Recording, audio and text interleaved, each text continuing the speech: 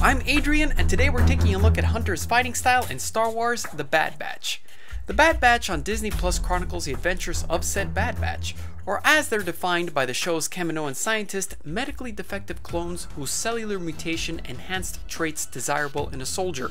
In other words, the members of the team were genetically engineered clones with heightened abilities, Hunter being specifically engineered to have heightened senses. He can even feel electromagnetic frequencies, and as Tech puts it, while maps can be wrong, Hunter never is.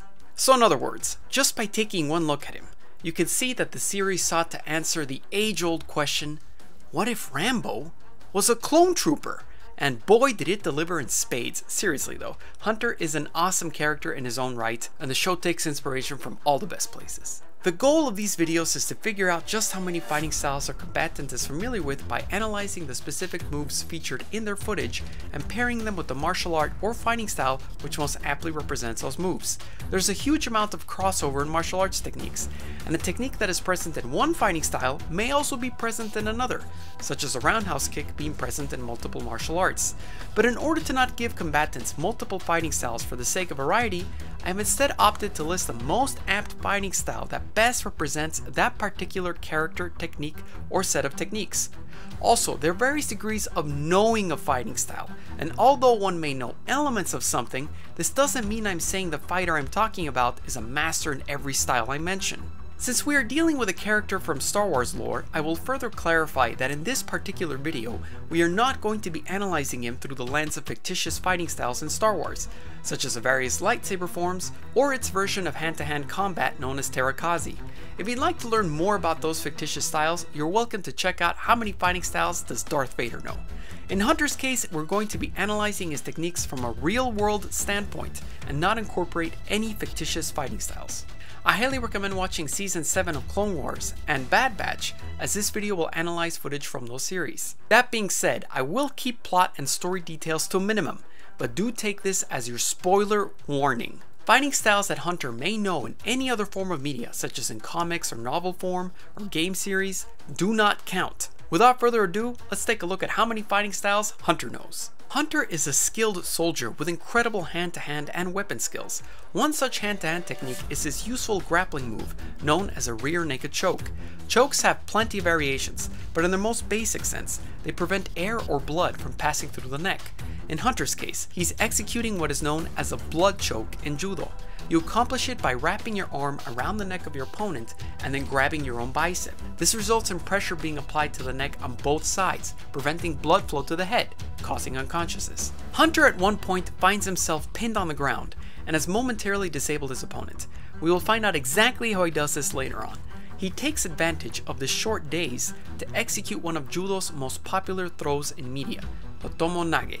You grip the opponent high and fall backward into a roll. Once the opponent is off balance, you plant a foot on the opponent, applying strong pressure while rolling on your back, with the opponent flipping over you and landing on his back. In Hunter's case, since he's already on his back and his enemy is off balance, he simply uses that leg to throw him up and over him. He soon follows up this move with yet another technique from judo. Within judo's throwing techniques, there are hip throwing techniques, also known as koshi waza. In this case, Hunter's executing a technique known as an ogoshi, or major hip throw. The point is to break the opponent's balance by lifting with the hip and bending forward. Note how Hunter uses his hip to lift his opponent and flips him to the ground. Hunter does modify the technique a bit because he chooses to roll with him. Hunter is also not opposed to throwing people around as well, whether it's right into a wall or over his leg, his judo training no doubt coming into play. But besides being a well-versed grappler, Hunter is an excellent striker as well. Let's start out by looking at some of his kicking techniques. Displayed right here is a great demonstration of perhaps the single most powerful kicking technique in Taekwondo, the side kick. The knee of the kicking leg is raised with the heel tucked in. The leg is then straightened towards the target, driving the heel into it. The drive provided by the supporting leg, combined with the proper aligning of the hips, is what generates the tremendous power in this kick. In Hunter's case, note how a single side kick propels his enemy backwards several feet. And this isn't just because it's an animation. Sidekick demonstrations typically end in very much the same way. Check out Scott Atkins' step and sidekick, for example. Next up, we got one of the most useful and easy to learn kicks in Taekwondo that is also readily seen in other martial arts. The legendary, the sensational, the awesome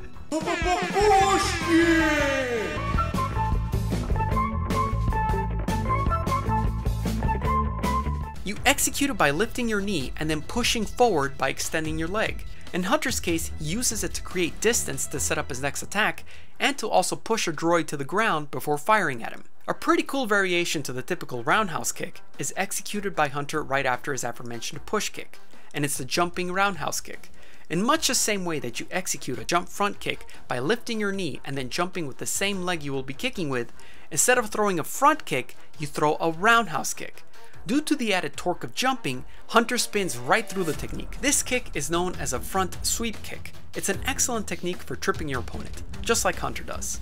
What's pretty cool about this show is just how well animated it is. In case you've ever been interested in animation, you can learn so many aspects about it on Skillshare. For example, before any of this gets animated, it has to go through the storyboard process. And with Sue-Ann Chan's informative class, you learn all the different components of creating an excellent storyboard. From finding the main theme of your story, to creating an effective beat board, which summarizes your entire scene in one panel. I especially enjoyed the unique illustrations she created to teach each concept. Skillshare is an online learning community with thousands of inspiring classes for creators.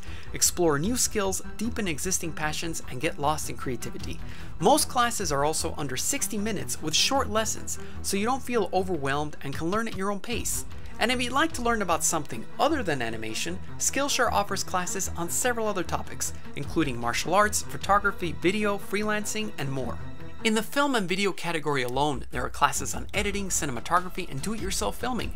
It's curated specifically for learning, meaning there are no ads, and they're always launching new premium classes, so you can stay focused and follow wherever your creativity takes you. If learning about animation or any other topic interests you, the first 1,000 of my subscribers to click the link in the description will get a 1-month free trial of Skillshare so you can start exploring your creativity today. Now that we've covered his kicking techniques, it seems like a great moment to explore his shooting skills. In short, Hunter is an excellent shooter. From wielding assault rifle type weapons, to pistol type, to even dual wielding, he's extremely accurate. It goes without saying that with him being a highly trained clone trooper with enhanced senses, he is no doubt a master at combat shooting. He can also add some flair to his technique, such as right here where he slides across the floor stunning enemies along the way. I would like to add here that this reminded me so much of Sam Gideon in the fantastic third-person shooter Vanquish, as he can also slide across the floor during high-octane combat. And since we're on the topic of video game characters, take a look at how he's holding his gun and knife in this shot. Remind you of another bandana-wearing warrior? Indeed, his way of holding the knife and gun resembles Snake's technique in Metal Gear Solid 3. If you'd like to learn more about Snake's CQC fighting style and how it relates to real-world techniques, check out How Many Fighting Styles Does Snake Know in Metal Gear Solid. Returning to Hunter, speaking of CQC, does Hunter demonstrate any concepts from real-world CQC systems? He does. The one which most accurately fits his style is the Israeli CQC system known as Krav Maga. Krav Maga is a simple and aggressive system of self-defense that was developed to serve in military situations, and later modified for civilians. It has a comprehensive system of weapon-based attacks as well as disarms. The components of any disarm in Krav Maga are to first redirect the line of fire, then control the weapon, counterattack, and disarm. Now let's take a look at how Hunter does just that. In this situation, he redirects the line of fire and controls the weapon by lowering it off and to the side. And at the same time that he's doing that, he also throws a counterattack in the form of a strong elbow strike. This is yet another concept of Krav Maga, where you always try to defend and attack at the same time. He also executes those concepts in this disarm, but the difference is that he uses a weapon as a melee striking tool. Using your firearm as a striking tool is very common in Krav Maga. Elbows are an important component of Krav Maga due to the fact that they can be executed from very up close. Hunter uses them frequently when he finds himself in this situation. And since Krav Maga does have its foundation in boxing techniques, Hunter will sometimes throw a hook, as seen here. Krav Maga also uses techniques that may be considered a bit unorthodox, such as a headbutt.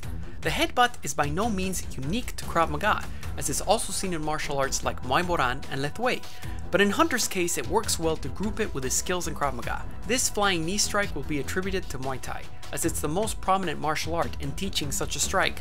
It also connects well to his aforementioned skills in Krav Maga, as both favor using elbow strikes in their repertoire. A unique case to examine in Hunter's fighting style is this situation right here. He is trying to keep this gun out of the line of fire while also preventing an overhead stab. In order to disarm her, he simply uses his own strength against hers. By applying enough pressure to her wrist with simple grip strength, it causes his opponent enough pain to drop the knife. He turns around and does the same with the other hand, causing her to drop the gun. You can tell he was using pure strength, as note how he is trembling with the amount of power he is putting into that grip. This is very different from this wrist lock. He has successfully withstood this electrified whip and reaches out to grab his opponent's wrist. He then twists it to the side in a position that causes extreme discomfort, making him drop the whip.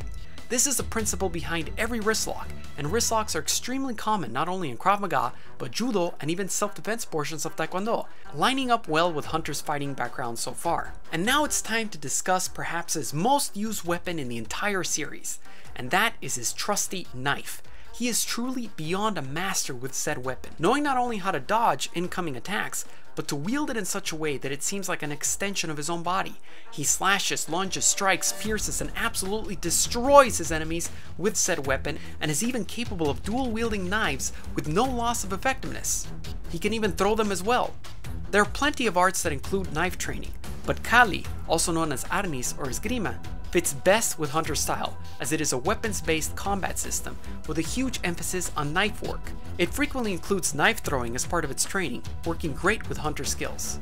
As a small aside here, I need to add that whenever he pounces with said knife, his character also reminds me of the phenomenal beat-em-up games Shank and Shank 2. Ninjutsu is an art with 18 distinct disciplines, and if you'd like to see an in-depth breakdown of each one, you could check out my fighting styles video on Arkham Batman.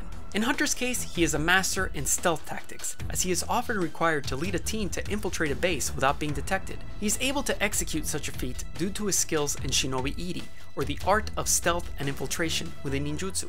He's also an expert in Boryaku, which translates to military strategies. We get to see this in most episodes where he leads his team, and especially when the Bad Batch takes out a platoon of droids in Season 7 of Clone Wars. He also is shown to be proficient in explosives or Kayako-jutsu, such as when he perfectly timed and threw this device to take out the transport his opponent was using. In conclusion, how many fighting styles does Hunter know in Star Wars The Bad Batch? They are Judo, Taekwondo, Combat Shooting, Krav Maga, Muay Thai, Kali, Shinobi Iri, Boryaku, and Kayako-jutsu, bringing his grand total to 9 fighting styles. This episode of Fighting Styles was sponsored by Skillshare. I'd like to thank each one of my Patreon members, as their contribution helped in the making of this video. If you'd like to contribute and appear in the credits in the future, my Patreon page is Godzillarex, and it's in the description below. Which fighter would you like to see analyzed next? Let me know in the comments below, and remember to hit that subscribe button to be notified when the next video premieres. Thanks for watching, and see you next time.